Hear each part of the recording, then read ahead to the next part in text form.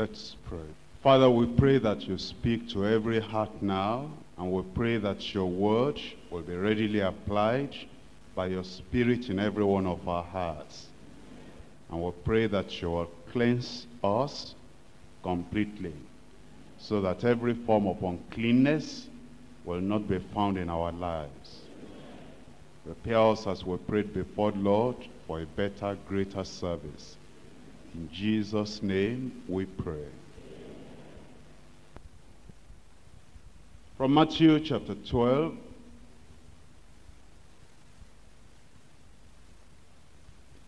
verse 34,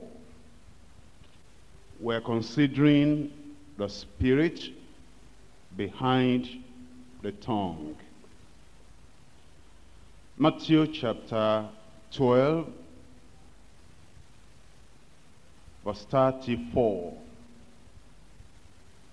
O generation of vipers, how can ye, being evil, speak good things? For out of the abundance of the heart, the mouth speaketh. The Lord Jesus Christ had been confronted by some people,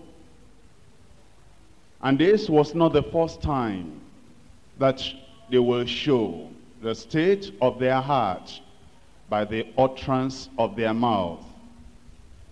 And Jesus at this time warned them of the great unpardonable sin.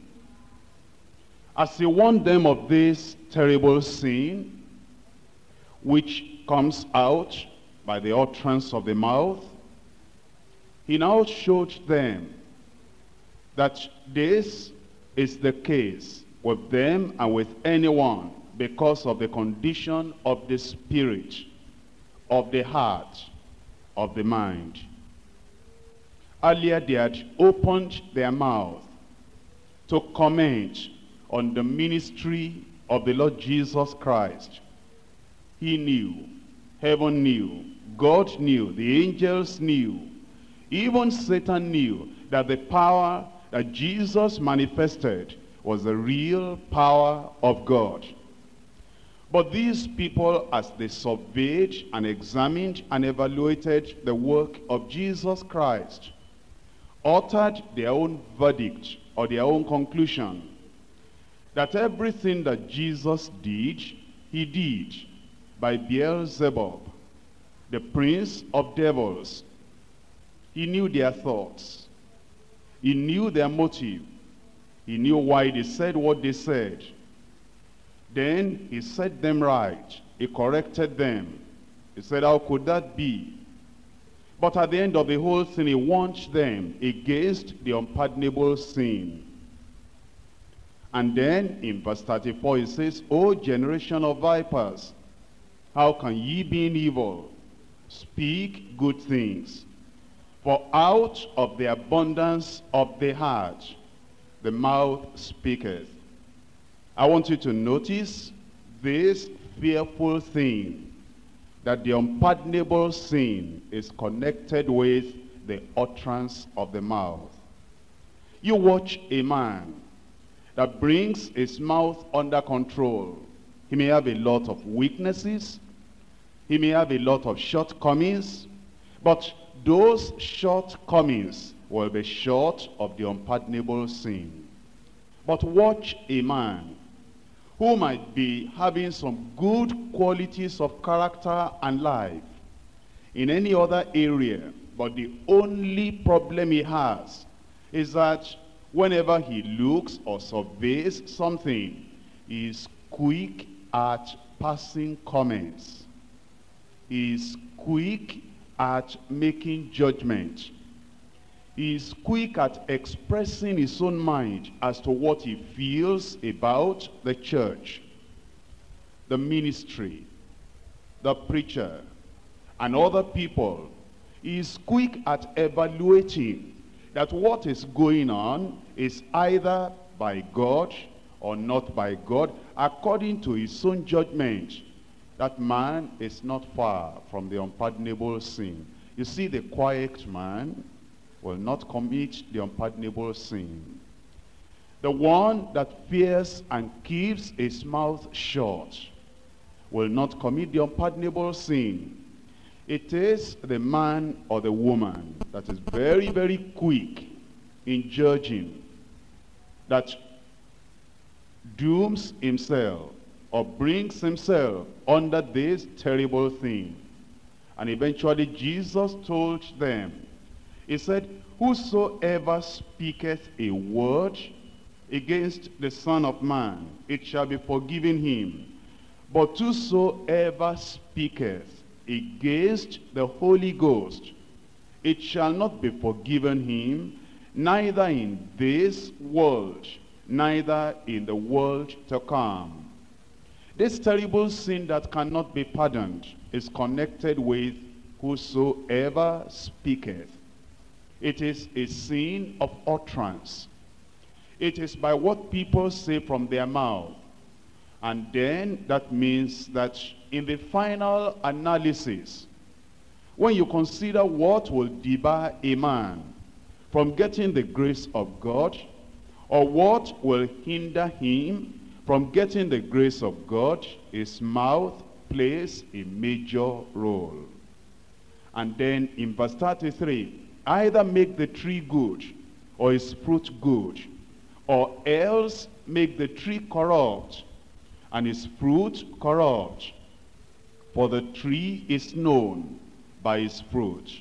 O generation of vipers, how can ye, being evil, speak good things? For out of the abundance of the heart, the mouth speaketh. Here Jesus Christ connected the tongue with the heart, the speech with the spirit, and the message with the mind. That what comes out on the external is a revelation of what is hidden deep within the heart or the spirit. It says, out of the abundance of the heart, the mouth speaketh. Well then, as we hear words that are spoken day by day, words of lie, words of pride, words of anger, words of division, words of rebellion, all these words that are spoken, the people that say them sometimes will say they don't have any bad motive, they do not have any bad objective, they do not mean anything seriously wrong, they are just expressing something naturally normal to them. But Jesus said it's more than just an innocent use of vocabulary. It is a revelation of the state of the mind, that out of the abundance of the heart, the mouth speaketh. And so as you see the words you speak out, there is a spirit behind the words you speak. There is a spirit, a moving force behind the word that you are speaking. And Jesus said this to the people. He said, for example, to James and John, after they had seen Samaria, and Samaria had rejected the Lord Jesus Christ because he wanted to pass by that way, but they refused him. And then James and John uttered some words. They said, Lord, give us the permission that we may call down fire upon them, as Elijah did. You know the answer of Jesus? He said, you do not know of what spirit you are of. That is, that utterance, a destructive utterance, an utterance of wanting to do harm and havoc to other people. It was motivated by his spirit. Do you remember that after Judas Iscariot had made covenant with the people that he wanted to sell Jesus Christ to their hands, he came and then he received the sup, he received the meal. And then the Bible says, Satan entered into him. After Satan entered into him, Jesus said, what thou doest, do quickly. You need to finalize your covenant. You need to make some utterances to those Pharisees. What you do, do quickly. After Satan had entered, You see, the words of betrayal are motivated by a spirit. Do you remember that when the evil spirit entered into Saul, he saw that David was playing the harp, and then he threw a javelin, and that young man escaped. And then in 1 Samuel chapter 20, there is no time to turn to that now, he asked Jonathan, he said, where is David? So Jonathan said, he asked permission from me that he will go and attend to something in his family, and I gave him permission. And in a verse that is closely connected with the evil spirit that had entered into him, he opened up and he fired on. He said, thou son of a perverse woman, have you not chosen David to thy hurt? As long as that David remains alive, you cannot reign. Go and bring him here, he must die. There was a spirit behind it. You see, the words of betrayal, the words of destruction, the words of abusive language, the words of envy, the words of jealousy, the words of enmity that we speak against other people, there is a spirit behind it. And that spirit, when it affects your own mind, affects your own heart, affects your own human spirit, then your tongue runs loose, out of control.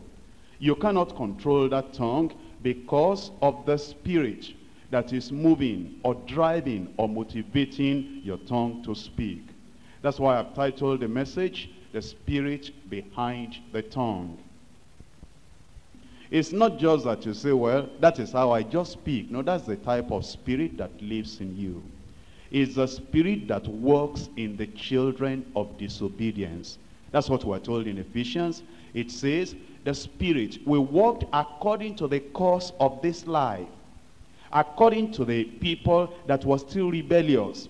And it says, that spirit now is still working in the children of disobedience. So it is not just ordinary word. It is something motivated by the evil spirit, by Satan himself.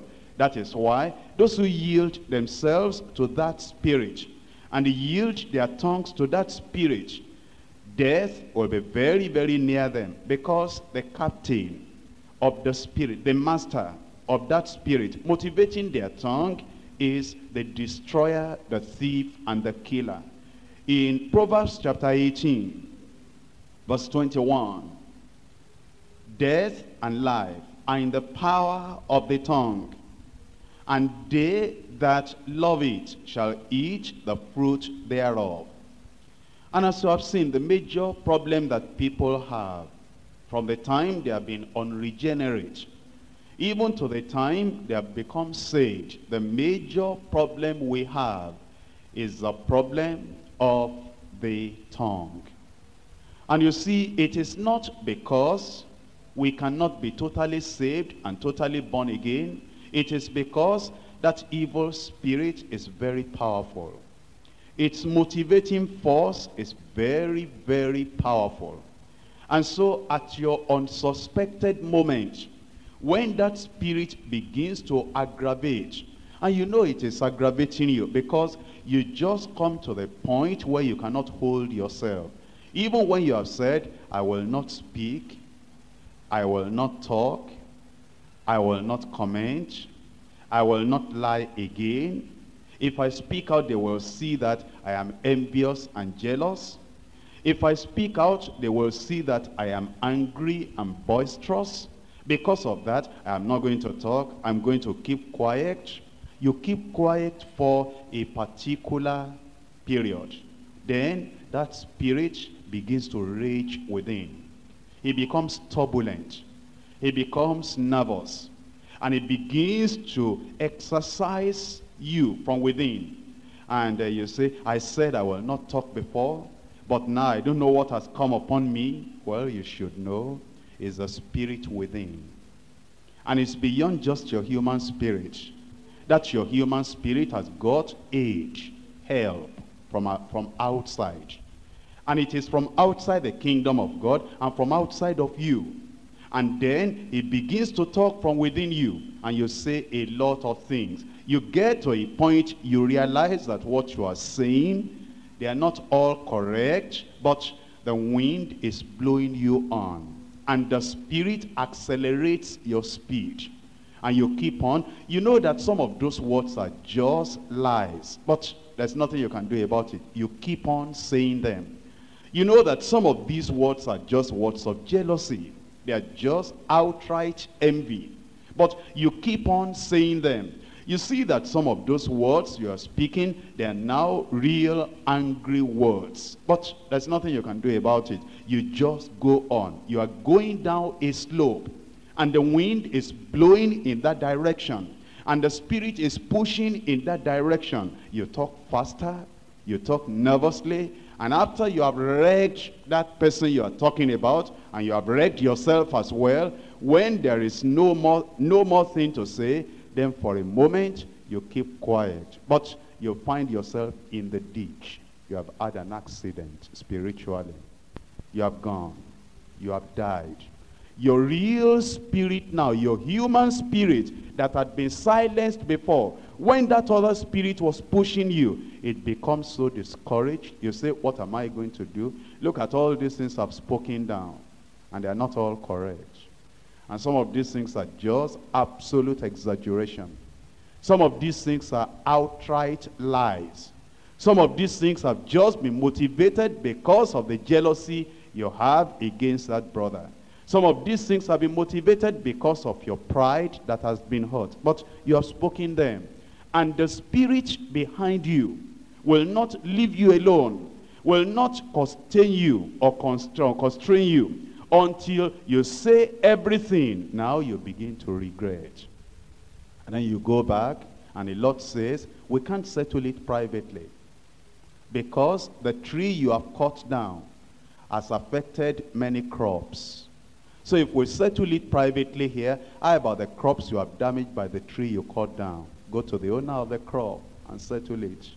That means a lot of things you have done has destroyed the fruit of other people's lives, the fruit of other people's ministries.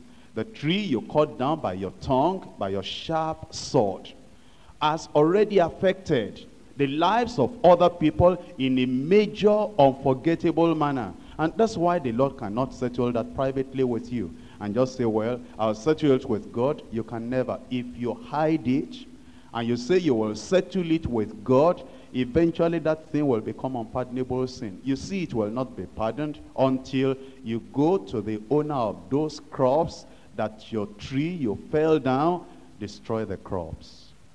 Their lives have been destroyed. Their families have been destroyed. You have lied against them. And after you have destroyed them, without settling all those things you have said with your mouth, God cannot cover that thing up. That is why it is so serious. The man that holds his tongue is the wisest man on the face of the earth. The man that says, I just will not say anything, because if I don't say anything, I don't increase the sin, even if I've done something wrong before. Rather than covering it up, rather than lying, rather than uttering some things that will get me more into trouble, that I will not be going one by one to the people I destroyed their cross by the tree that fell down, I rather will not say anything. I feel that that man is proud, but I may be wrong, and should in case I'm wrong, I better not say anything. If he is proud, let the Lord judge him. I feel that that man, maybe he has ulterior motive, I better not say it. Because if I do, that thing can become a heavy load on me. You see, once you have evaluated somebody and you have judged already, if it were just in your mind and you didn't tell anybody anything, you didn't destroy anybody in any way with your tongue, you can easily go back to God when you realize it and say, Lord, it was in my mind, but I didn't speak out. I didn't hurt anybody. it was a great temptation. Lord, cleanse me, and you can be cleansed there and go on your way to heaven. But once, look at us as we're here now, and we don't know everybody. And you just by chance meet somebody. Oh, how are you? You are from such and such a state. I see that on the card that you have on your chest there.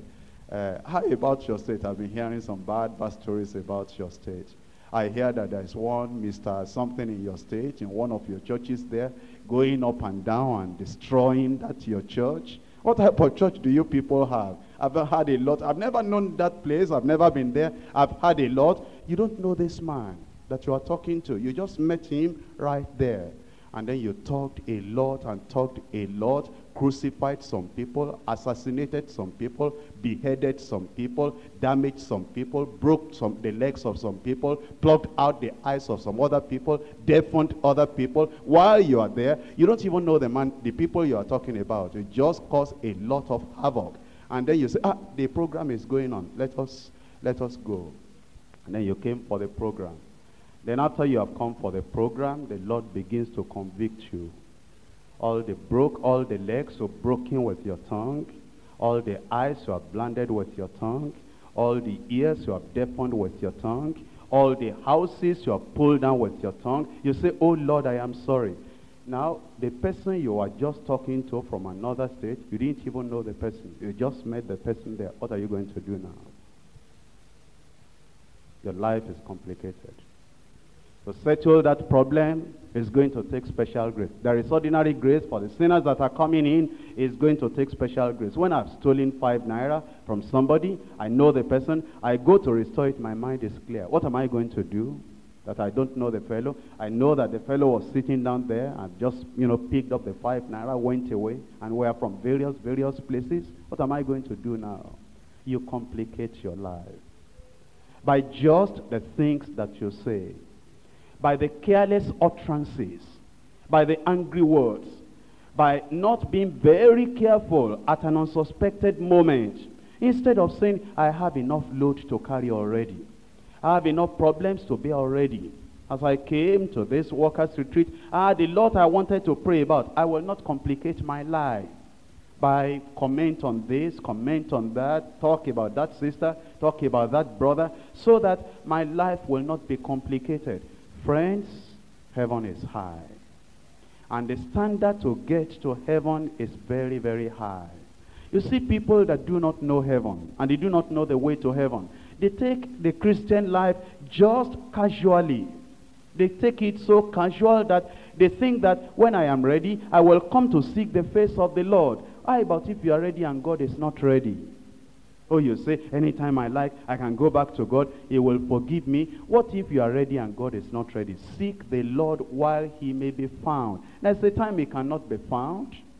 There is a time he will not be available. If you so complicate your life by the words you speak out, if you so complicate your life by the utterances you make, you can close the door of heaven to yourself forever. That is why a wise child of God who says, I know in whom I have believed. And the reason I came into the kingdom of God is because I want to get to heaven. And I know there is a spirit behind me. There is a devil behind me who doesn't want me to get to heaven. And the easiest way he will do it is not going to move my legs and get me to the prostitute's house. He knows that that is not possible now. It's not going to move my legs and go to the side of the road and begin to waylay people and stop them from in their cars and take their money from them. He knows that that will be far-fetched, that I cannot do that now. He knows that he's not going to get me to go to somebody's house in the night and break his house and go and take his property. He knows he cannot do that now, but he knows the easiest way is to tie a rope on your tongue and pull you by your tongue into the pit of hell. That's the easiest way for him. And there are people that they just pull out, open their mouth, stretch out their tongue, and they say, devil, you can hook me by the tongue. That is where you can get me. You cannot get me other places, but if you want to hook me by the tongue, they just pull out their tongue and they say, here is my tongue, and the devil hooks them. How many people have been hooked like that with their tongue? And the devil is just driving them by the tongue. Their hands may not steal. Their body may not commit adultery, and they may not commit sin with all the other parts of their body, but the tongue. And if you are hooked tonight, the only thing I can tell you is that you will need a lot of prayer. 5 minutes prayer may not be able to break that yoke and cut that hook. may not be able to adjust everything that has been damaged with your tongue, it may take more than 5 minutes. It will take real serious praying. In fact, that is what determines the person that wants to get to heaven. The person that is saying, Lord, my slate is dirty. My life is dirty. Everything has been complicated because of my tongue. But now I will follow after you. And I will correct everything that has to be corrected. Now let me show you that sometimes when we speak with our tongue, we may feel we're very, very sure of what we're saying. And that is the dangerous thing. You see, when you are saying something and you know that this thing is wrong, it may not be difficult to repent. But when you are saying something and you are so sure about what you are saying, you're so definite about what you are saying, and yet this thing you are saying will take heaven away from your hand. This thing you are saying will cut you away completely from the kingdom of God, and yet you are so sure that what you are saying is correct. And yet, it is the thing that will debar you from getting to heaven or having the favor of God. What will you do? Turn with me to Job chapter 42. Job chapter 42 from verse 7. And it was so that after the Lord had spoken these words unto Job, the Lord said unto Eliphaz the Temanite, my wrath is kindled against thee and against thy 2 friends. For ye have not spoken of me the thing that is right, as my servant Job has. Therefore take unto you now 7 bullocks and 7 rams, and go to my servant Job, and offer up for yourselves a burnt offering. And my servant Job shall pray for you.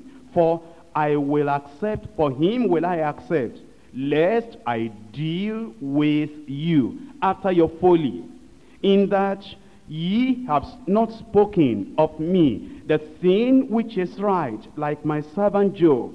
So Eliphaz the Temanite, and Bildad the Shuhite, and Zophar the Naamathite went and did according as the Lord commanded them. And the Lord also accepted Job. What happened here is that Job had some problems that he himself didn't understand. His wife didn't understand. His neighbors didn't understand. He had 3 friends. Those 3 friends were knowledgeable. In those early days, it was very, very rare to find people that manifested the wisdom, the knowledge, the insight, the depth of experience of those 3 friends. Reading their utterances, they were obviously high-class, educated people. Not just secular education. They appear to have got the knowledge of God. They appear to have got pure doctrine in those days. And because they were so sure about their level of knowledge, they came to talk to Job about his problem. Job was in the minority. They were in the majority. You know, sometimes that's what gives us assurance. We think the person we are talking against is in the minority. We think that this fellow we are talking against, he does not have many people on his side. He must be wrong. And you are in the majority. There are a lot of people that say exactly what you are saying. And because you feel that you have the backing of the majority supporting you, you think you are right. That's what they felt. Not only that, they appealed to history, ancient history. They appealed to contemporary times. You see, when you can talk, and you can be very, very logical, and you can appeal to ancient history, and you can appeal to the little knowledge you have gathered. You say, this is how Methodist Church started, this is how CAC Church started, this is how Anglican Church started. Because you have a little history on the tip of your tongue, you think you must be right in what you are saying. That after all, I am sure about what I am saying. I'm appealing to history. And that's the downfall of many people. Not only that, because they could see very clearly that Job was in a problem. And therefore they felt, apart from the history we're appealing to, Apart from all the other things we are saying, because of the knowledge, deep knowledge we have, Job, you must be wrong. Let's see their words and see how sure they were in what they were saying. Job chapter 4, from verse 1. Then Eliphaz the Temanite answered and said, if we are said to commune with thee, will thou be grieved? But who can withhold himself from speaking? That's the problem. They say, I cannot but talk. If other people are not talking, who can withhold himself from speaking? There is a spirit pushing you. There is a spirit that is driving you. And you see, there are people that go from house to house. There are people that go from one brother to the other brother, to another sister, to another sister. They have nothing else to talk about. They are talking about Job. Do you know the problem in our pastor's life? Do you know that since they got married, they didn't have this and that? Well, they say they are pastors. They thought that because when they say they know the will of God, nobody can challenge them. The general overseer in Lagos will just say, okay, you know the will of God, you are pastor, okay, go ahead. But you see what problem they have in their family now. We knew that that thing was not the will of God before. You see that now? You will pay for your utterance. You will pay for the words you are speaking. They tell us, you see that woman now, she got pregnant. And after she got pregnant, you see now, 9 months have gone, 10 months gone, 11 months gone, 12 months gone. Do you see that she has not delivered now? I said so before. They didn't believe me. Well, they won't believe me because I'm not a zonal leader. They won't believe me because I'm not an area leader. I said that woman had familiar spirit. And that woman, you will see, she will never deliver that baby. Well, they say they have faith, they can pray. They say that they can manifest, but let them manifest. You see, we have been counting months for that woman now.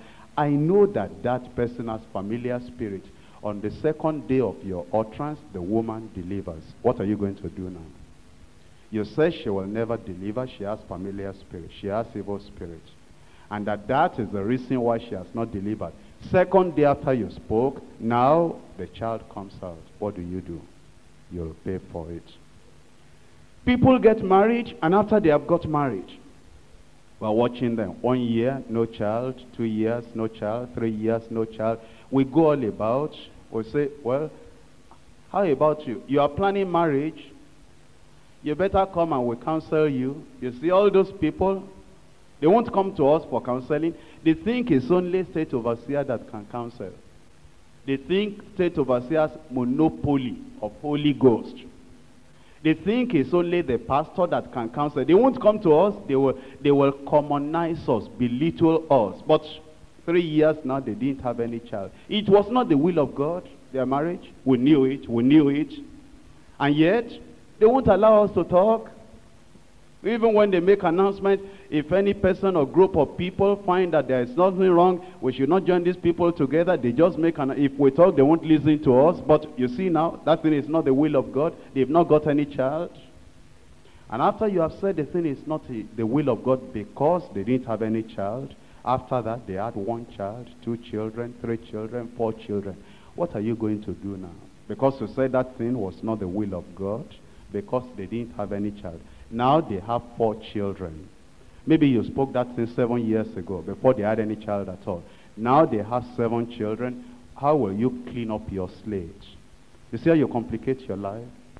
You see how you get involved in things that is not your concern, that will take you to hellfire, direct, expressway. So these people, they came, and they were talking to Job. And it wasn't necessary. Nobody forced them to talk, except the spirit behind their tongue. They said, if we commune with thee, wilt thou be grieved? Who can withhold himself from speaking? In verse 3, behold, thou hast instructed many, and thou hast strengthened weak hands.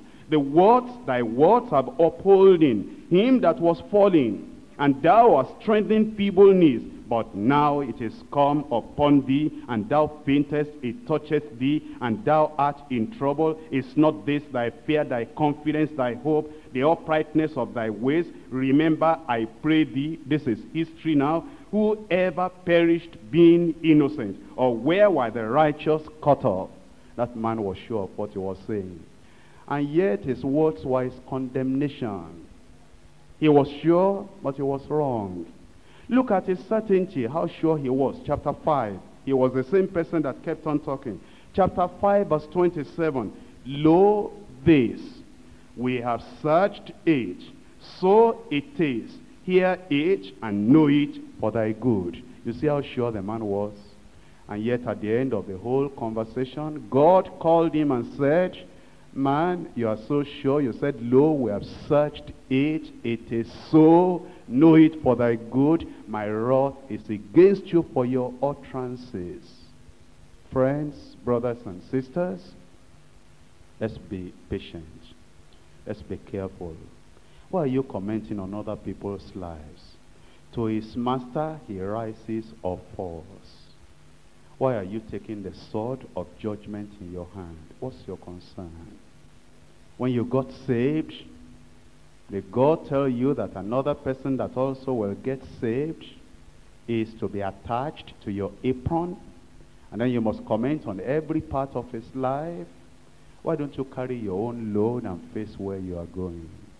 If Job is sick, if Job has fallen, if Job's children have died, if Job's body is all over with boils, and Job says he has not sinned, what's your concern in confirming that Job has sinned? Keep your mouth shut.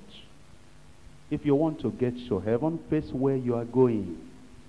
The people that are running in athletics, in the relay race, they don't look up, down, sideways, right, left as they are running. They face where they are going. They don't even look at the people that are watching them and clapping. Because if they turn aside to look at people that are clapping or the people that are jesting, they will never make the race. Why are you looking sideways? Why are you looking at Job? Why are you looking at Samson? Why are you looking at Miriam? Why are you looking at Moses?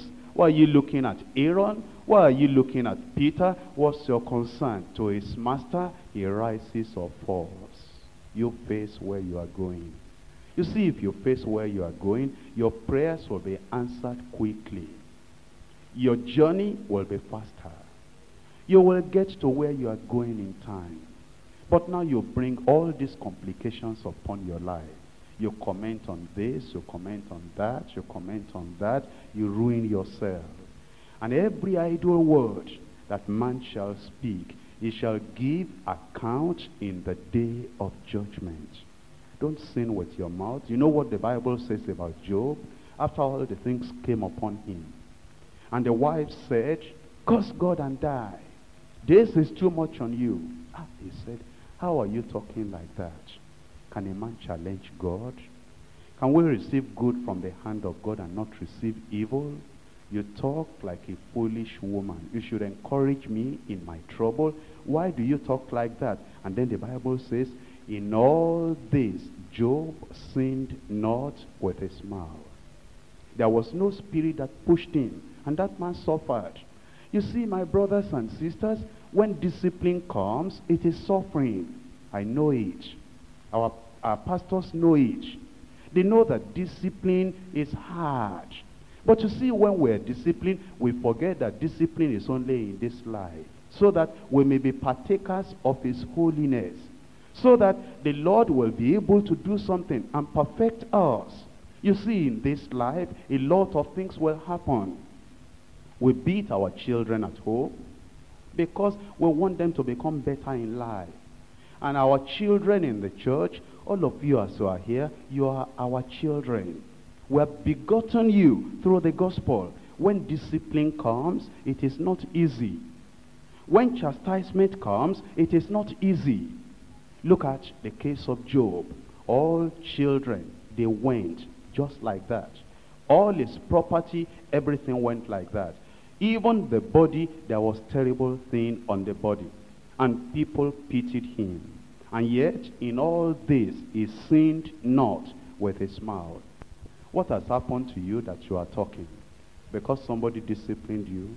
Did they kill you? Did they put boils on your body? Did they kill 10 out of your children?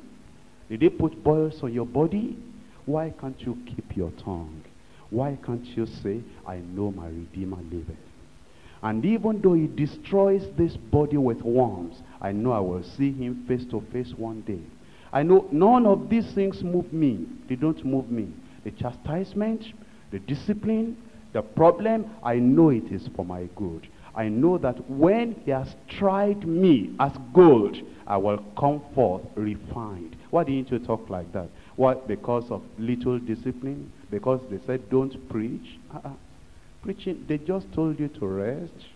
Preaching is difficult. Because, you know, even if we allow you to be preaching and you preach error, you can go to hell just because of that. So if we relieve you and we say go and pray, you should understand and thank your God. Thank your God. But you see, because of little discipline, because of little restriction, then we spoil everything. We talk to this and talk to that and say, they hate me, they hate me. What if you discover later that they didn't hate you? How will you now correct all the complications of your utterances? How will you get to heaven? With the things you are saying with your tongue.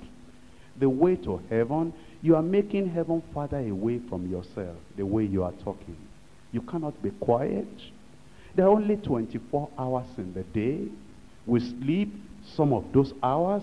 All the other hours we are awake. Why can't we put some beat in our tongue and say, I know the only thing that can quickly make me to go astray is my tongue. When I wake up in the morning, I say, God, I know by your grace today, I'm not going to go to the prostitute's hotel.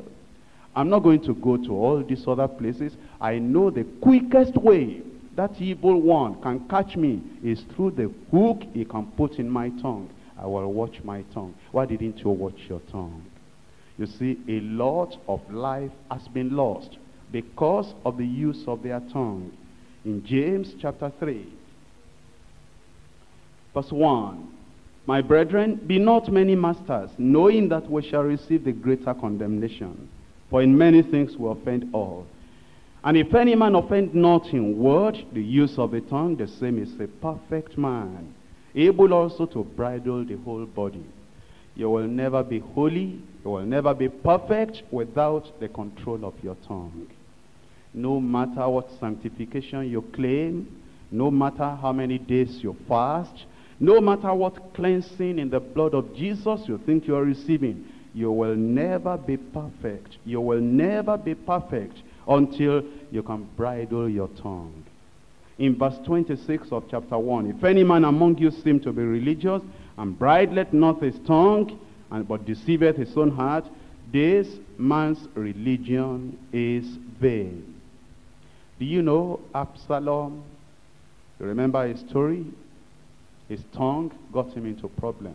Those words did not seem to be angry words. In fact, they were words that were just cool and normal. When somebody wanted to prostrate for him, he'll pick him up, he'll say, well, I'm not like that. Get up. I'm just like you.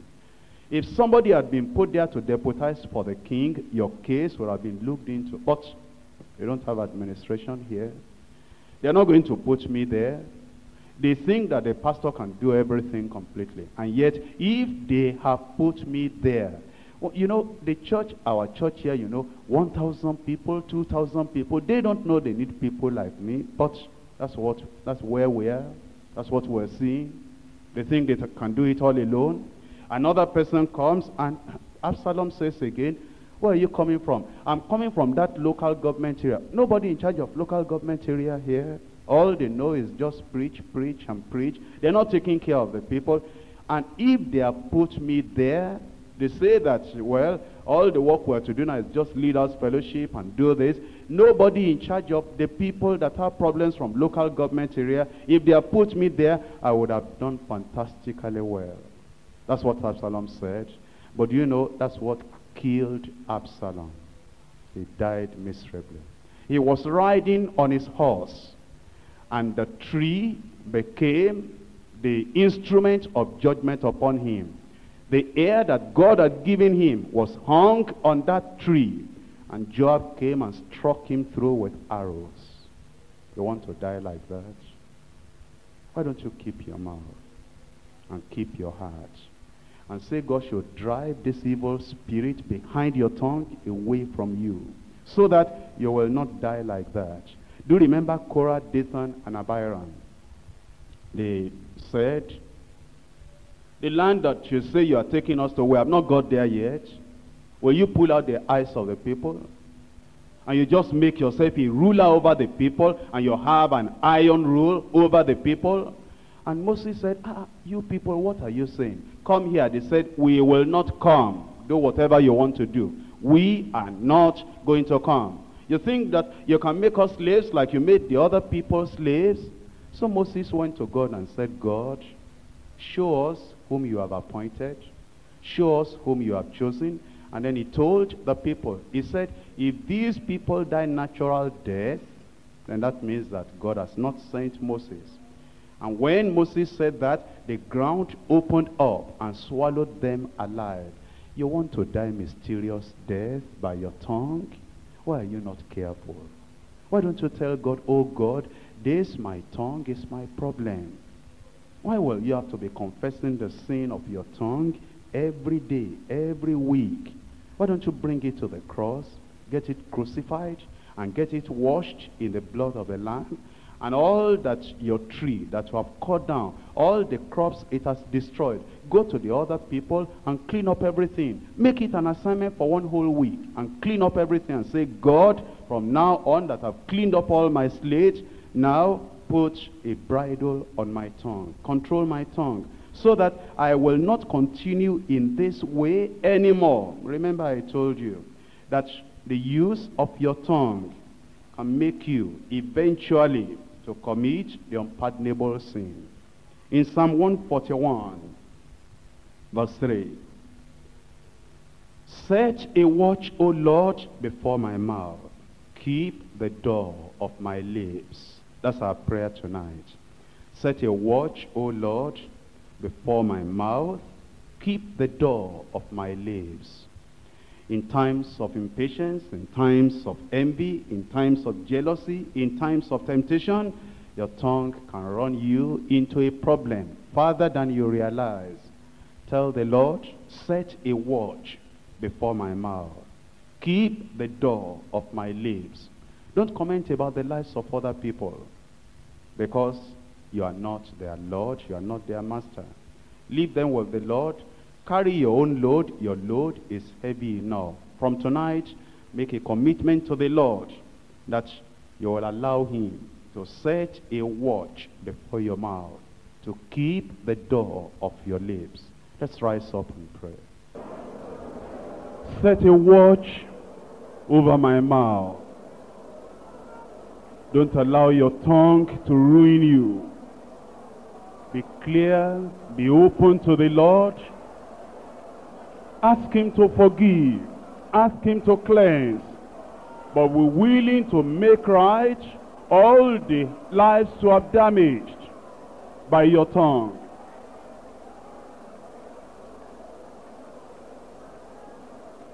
Be willing to apologize. And be willing now to put your tongue under the Holy Spirit control. In Jesus' name we pray. Our Father, we thank you very much because of your love. Father, we are before you. We come up to you asking for your mercy, pleading for your mercy, just as we are. Father, cleanse us with your blood in Jesus' name. Oh God, we cannot even remember many damages we have done. Oh God, we cannot even remember many people we have destroyed. Only you know. So God, we look up to you, pleading for your mercy, pleading for your love. Have mercy on us in Jesus' name. God, cleanse us. Cleanse us. And we present ourselves before you. We'll be making promises, saying we will never miss you this time. We have never been sincere, asking you to deliver us. But Father, we are here this evening. Don't leave us alone. We cannot control this tongue on our own. We therefore pray, do something permanent. Do something permanent. You have taught us that we have the duty of committing our tongue into your hand day by day. We therefore pray that your Spirit will control this tongue in Jesus' name. Father, when the enemy is pushing us to judge, to comment on other people's problems, we pray you will help us to say no in Jesus' name. We pray you will give us the courage to make necessary restitutions with what we have damaged our tongue with. Father, wisdom to correct our ways. Grant unto us in Jesus' name. Many of our families have been destroyed. Many good relationships have been destroyed just because of these our tongues. Where we need to make corrections, direct us. Give us the wisdom. Give us the courage. We commit our tongues into your hand. Day by day, control them.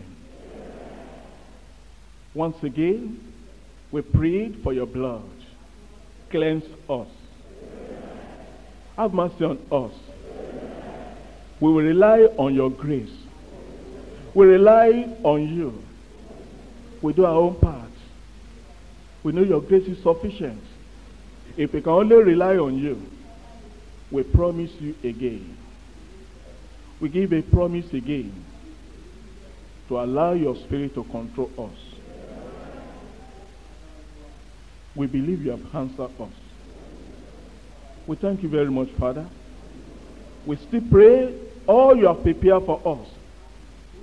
Give them to us in Jesus' name. We are here, and we know by the time we shall go back, we know we are being at the Mount of Transfiguration. Continue with us. Thank you for our leader. We praise you for your grace upon his life. Continue.